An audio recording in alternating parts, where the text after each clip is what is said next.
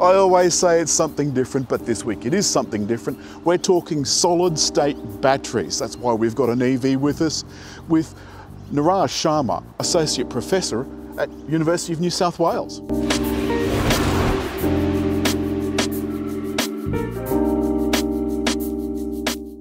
One of the key findings was that the volume doesn't change very much. So if you imagine a battery in your car, you often have a little bit of a volume expansion and contraction as you charge and discharge. This happens, and that's what shortens the life of the battery, right?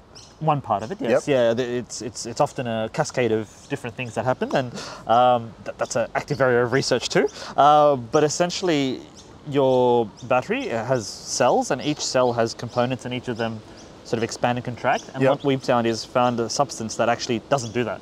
It stays like this all the way through. And as you charge and discharge it, it just stays like this. So you can imagine over time, if you do this thousands of cycles, if it stays the same, it's going to be a lot more stable, and therefore your lifetime might be better. Now, we are only talking about what a lot of people don't realise is that inside this, for example, has lithium-ion batteries. Inside this battery pack, which is huge and is under the bottom of the car, is a whole lot of large AA cells. They're bigger than AA. Just a little bit bigger, yeah. Inside that is this terribly toxic material.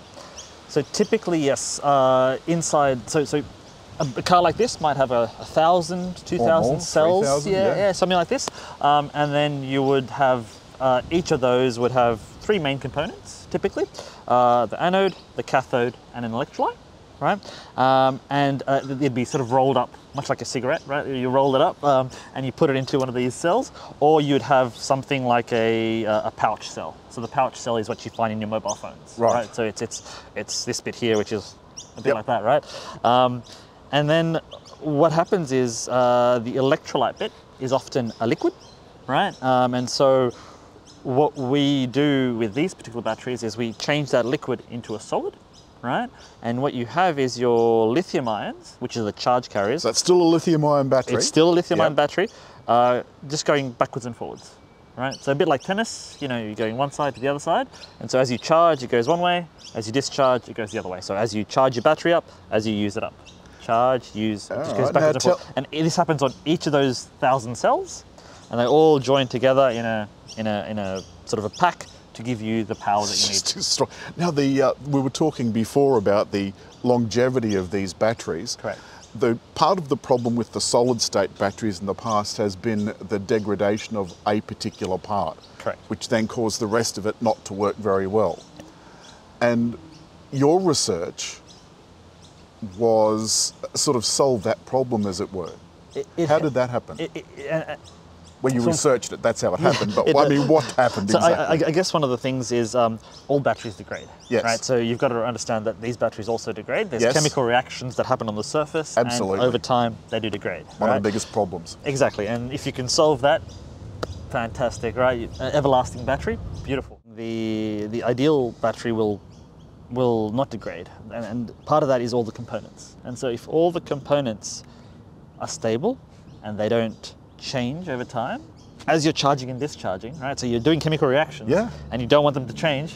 That is that's an ideal battery. But your test units? So our test units in the solid state batteries that we've developed, they seem to be really good, doing really well, I should say. Excuse me for that. By doing really well, you mean? They're very stable. They're very stable. In other words, they're not degrading. They're not degrading as much as a scientist, I can't say they're completely not degrading. There are degradation pathways. I'm not going to hold a flame to your feet if it does.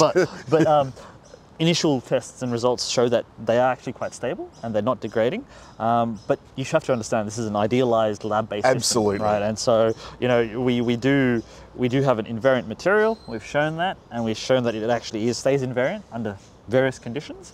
And now it's the thing of how do we make the other components invariant, right? We'll leave that to someone else. Yeah, well, I mean, we can try various ideas. I mean, this is what experimenting is all about, right? I love experimenting, love trying to figure out, you know, how can we've got one solution, how can we make that? Another little pearl that fell into my lap this morning was the Australian Battery Society. You'll never guess who's running it, who started it. Who started it? A few colleagues and I. So He said modestly. yeah.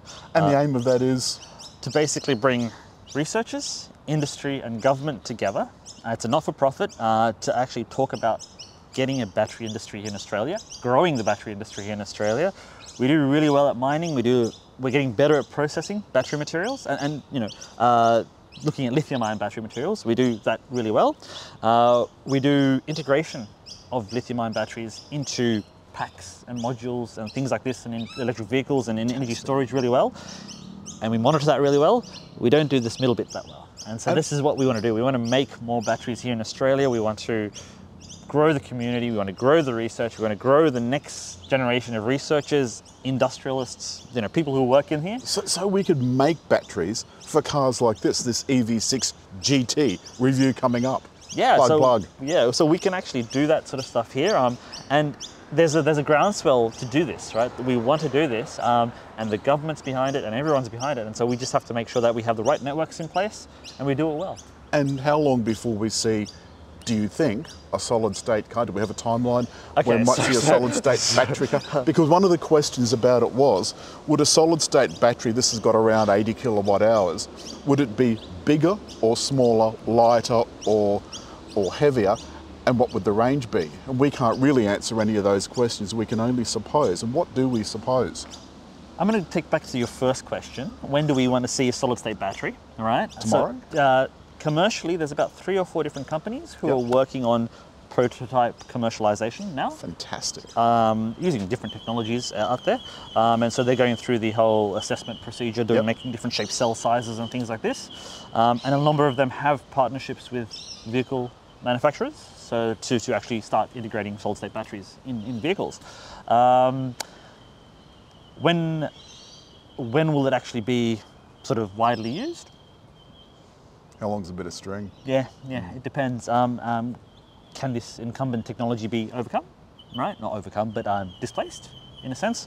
It's taken a while to get electric vehicles rather than petroleum. Well, we say that, but it's about a mindset, isn't it? You and I have a similar mindset in this, as we were talking off camera before. You've just ordered a car. You can say what it is if you like. Yeah, we've just ordered a car. We've just got our solar panels in, and we've just got our battery pack at home in too. So we're going to be ideally. Climate change is a thing. Yeah. And we have to lead by example, right? And if you don't lead by example, because you're going solid state, so a lithium-ion battery, it's still a lithium-ion solid state battery, but you can use different components. And if you use different components, you can then sort of counteract the differences between a solid and a liquid and the weight differences. And so what you could be looking at is something about half the size, roughly, right? And weight-wise? Sorry? Weight-wise would be? About the same, right? About the same as this? I would have to do the maths for it. I would have to do the maths for it, but it could be about the same. Do we have time? I'll give you a pencil and pad. No, but it depends on what chemistries people use. So I think it could be as light, or if not a bit lighter, as sort of as educated guess.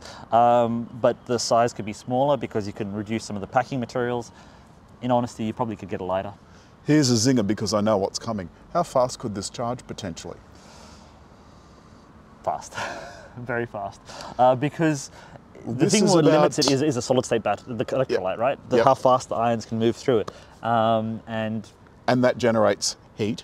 It does, but in this case, you've got the material is quite robust.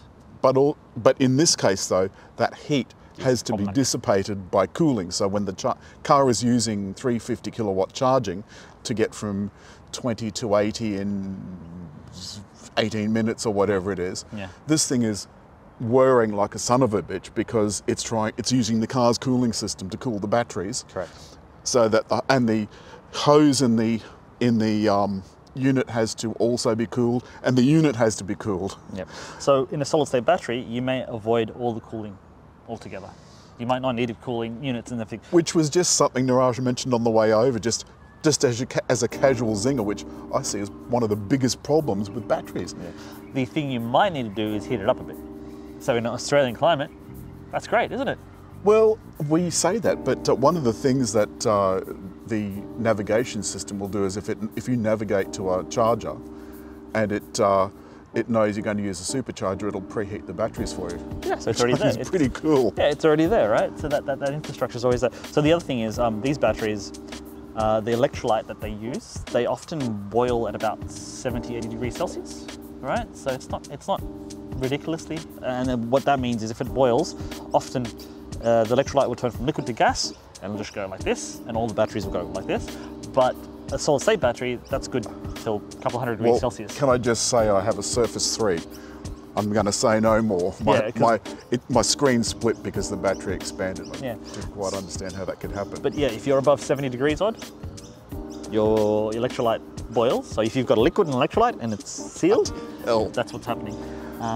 So it's probably not dangerous, right? Because you're disconnecting the battery, so you're shorting it, right? And in a sense, not. Could the stuff leak out? It could leak out. Yeah, so that's a little bit dangerous. That part is. At what point do we get to fire? Most batteries will just fail, right? So they won't. I know how they feel. Yeah, exactly. But the fire is there's often, again, a cascade of events that happens. What is it that's burning? Is it something that's not going to be in a solid state battery? Yes. So solid state batteries would be less likely to burn? That would be the one that would start it off. But so in a liquid electrolyte battery, for example, in a conventional battery, you have something that starts it off, which is often the electrolyte or related to the electrolyte. Yep. It heats up and then it starts boiling, and then you have other reactions that propagate this. In a solid state battery, you've avoided that. So in essence, you don't have that reaction, and therefore you don't propagate it. And in principle, it shouldn't do that, right? So, well, none of yours have. No, and well, you said that really. There was a hint of hesitation. Have you had a disaster you're not telling us about? Not on a solid state battery, no. I have, expanded my other batteries and things like this, and It's the good thing about being an academic. You can play.